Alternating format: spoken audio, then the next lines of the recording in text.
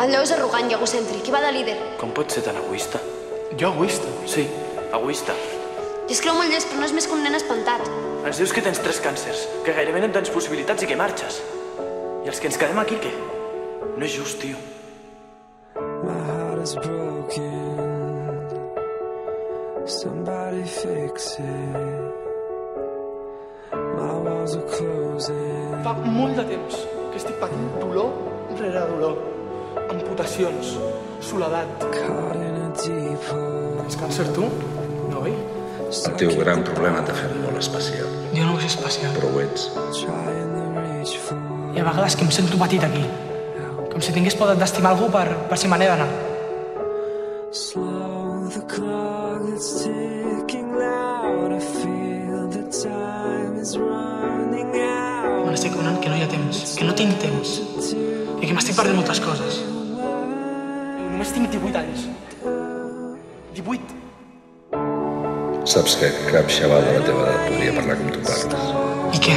Doncs que el que has passat aquí, el que has lluitat, el que has madurat, no ho aconseguirà cap xaval en una disco. Sempre està de tan bon humor. Sí, el Lleó és el Lleó. Vull intimitat, necessito una mampada. Jo sempre dic que al final moriré de cançó, si no d'avorriment. Quan creixis seràs un perill. Ja sóc un perill. T'arriba a la cama. Sí, és tot el que un nen coix pot voler. No diuen que s'atrapa abans un mentider que un coix? Doncs mira, a mi sempre hi ha el dubte. M'agrada. I els teus pares, Lleó? Encara no els hem vist, només hem vist la gavina. Ja, és que jo ja porto 9 mesos aquí. Cops i ja parell, és com normal, això. Què conya penses que soc? Qui ets? Tu fill de puta i un malparit, un monstre! Per què vas deixar de venir-me a veure quan es va morir la mare? Què passa, que això no pararà mai o què? No s'aturarà mai o què? És un tio tonto que va rebatint de curs i tothom se'l mira amb cara de pena mentre es van aprovant i van passant de clars. Si tot l'infern de quimio, de ràdio i d'operacions que hem pogut fer funciona bé, quines són les meves possibilitats de sobreviure? El 3%. Un 3%. No t'oblidis de demanar un desig. No cal demanar res. Tinc amics de veritat, gent que m'estima i una bona vida. Jo sempre m'he preguntat com és que en aquells crocs no hi havia l'opció d'abandonar. Què vols dir, morir?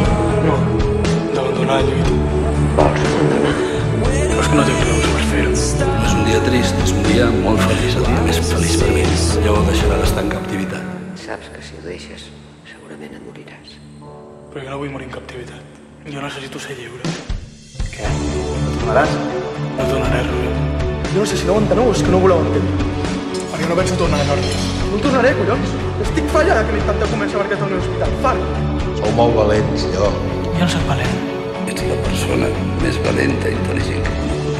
Si no ho fas, saps que moriràs, no? Ja ho sé. I no et fa por? Ja tinc molts amics que s'han mort. Prefereixo viure a la meva manera que morir a la seva. No és trist morir, el que és trist és no viure intensament. Sigues valent. Ja sé que voleu que lluïi, que sigui un lleó, que sigui valent. Però és que ja no puc més. Porto molts anys sent valent, ara vull ser covard. Tot el que tu has hagut de superar és inhumà. Un patiment insofrible, fins i tot per un lleó com tu. Per algú tan fort i valent com tu. I vull que recordis que la teva lluita no serà mai en va. Necessitem la teva força, Lleó. Ens necessites, nosaltres a tu també. Ets únic i molt fort, Lleó. I no deixaràs de ser-ho. No pots, ets un lleó. Has estat, ets i seràs un gran líder, Lleó. Però ara ja no tens forces per seguir guiant-los. Potser ha arribat el moment de confiar en les persones que t'estimen i permetre que et marquin el camí. Tu ets inoblidable, Lleó.